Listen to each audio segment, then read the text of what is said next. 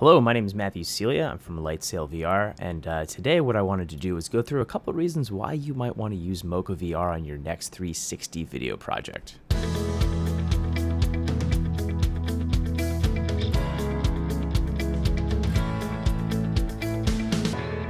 I started using Mocha VR because of the incredible power of their motion tracker, which makes complex tasks like stabilization, roto, and inserts in VR a lot easier. And they are releasing an update soon that adds support for stereoscopic workflows, which will make post-visual effects work as easy as working with monoscopic footage. This is huge. One of the most common tasks us immersive filmmakers do is paint out the tripod. Usually I take my footage, create a cube map in Skybox, and then use Photoshop to do some content aware fill, and that works great if you have a still image.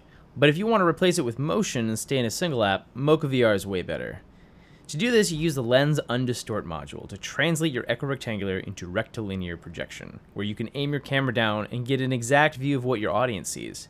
From here, it's easy to layer in another shot, say from a GoPro, and apply a bit of mesh warping and color correction, and you're done.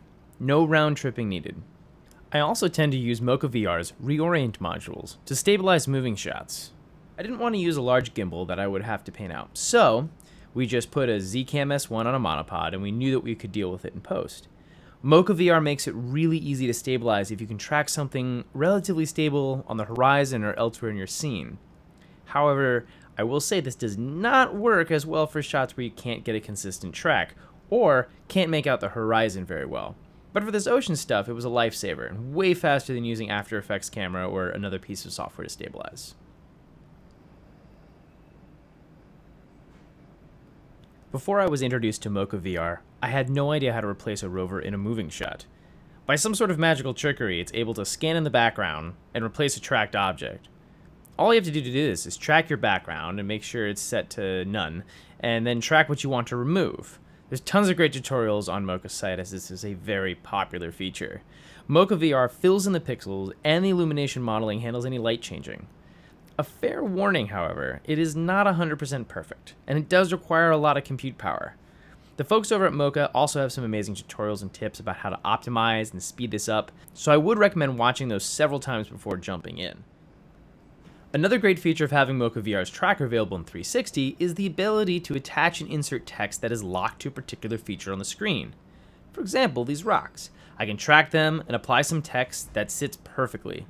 Now, I know that we are all familiar with the Project 2D effect, but keyframing and animating that by hand would take way longer, and probably wouldn't look as accurate.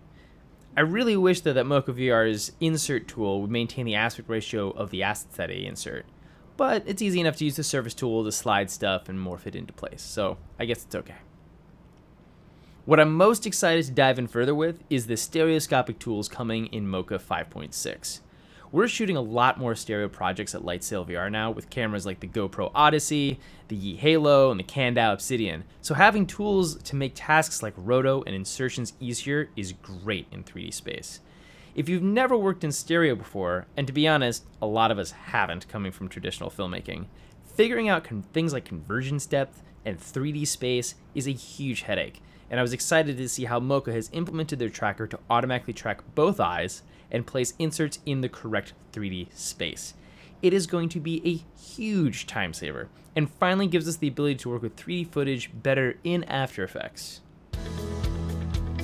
Thanks for watching, and I hope that you get as much out of Mocha VR as I do.